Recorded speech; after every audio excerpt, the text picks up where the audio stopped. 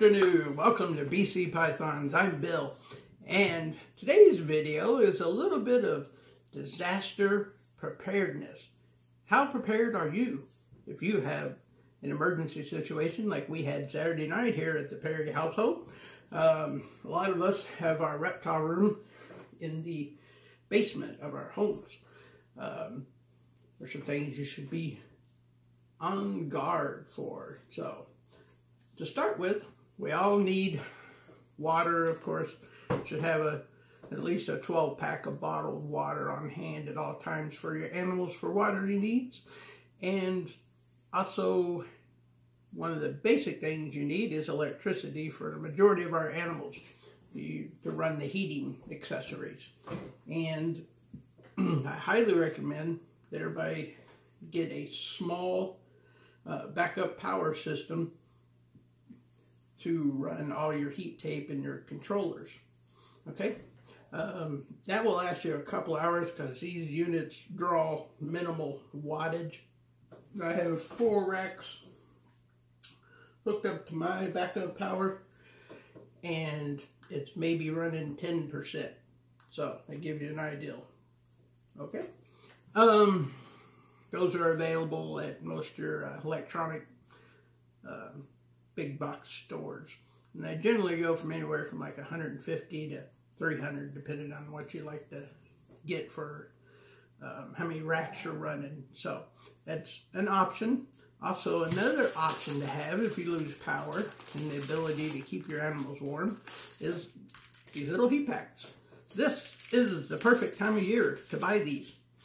We're coming into spring shortly, and everybody at the big box sporting goods stores, your farm, even and Tractor Supply and feed stores and sporting goods stores, they all have these, and they'll be usually setting up front right now for 2 for $1 or something.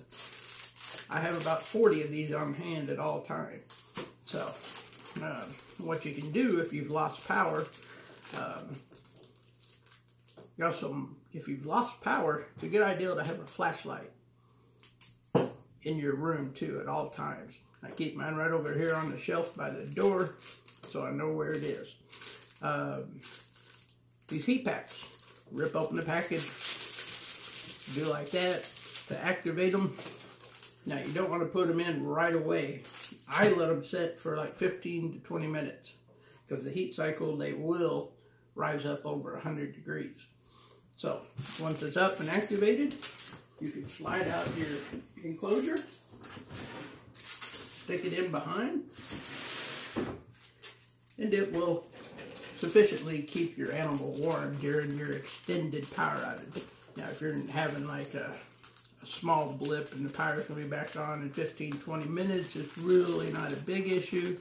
But when you live in the country or rural areas such as myself, we lost power one time in the summer, and we were without power for 4 days.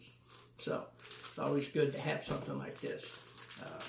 Also, I have a generator outside, portable, that I use for emergency situations like that. That's a good thing to have, but I'm not saying you have to have these things. I'm just giving you some things to think about. We were taking on water pretty bad Saturday night up until 2 a.m. So I highly recommend you have a shop vac or some sort of carpet shampooer, or also work good just for sucking up the carpet and the floor. I have tile floor in here, so it will absorb the water, take a run and dump it out, of course. So it's a good thing to have on hand. So also, I kind of showed these the other day, but it's just kind of an emergency thing. It's a bathtub. It's a good thing to have around for washing your animals and stuff. But in the event that you have need to start stacking your animals, say you're racked, as part of the emergency situation, and you need to put them in something, it's always good to have at least 6 of these guys on hand. Yes, it's not a forever home, but it can be a temporary home to your animal till you get your rack system fixed and back in operation. And you notice There's a glass terrarium over here. Don't tell anybody. It's a secret. Anyway, I want to say thank you to everybody. Hopefully that's just some ideals I thought of the other day. And I thought everybody should be a little more prepared in case something happens.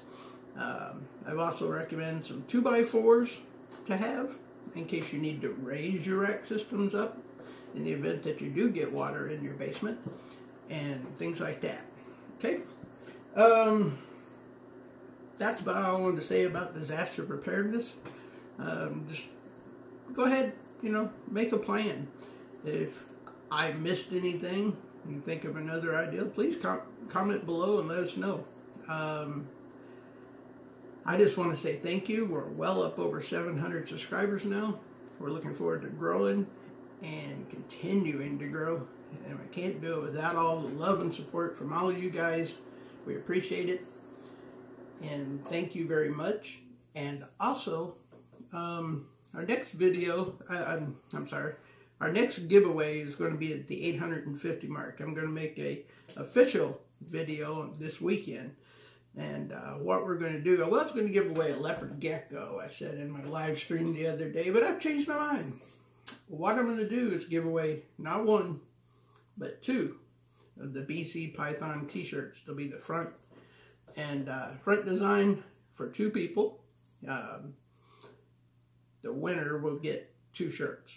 So if you and your significant other, it'll be the color choice of yours, and that will be our giveaway for $850.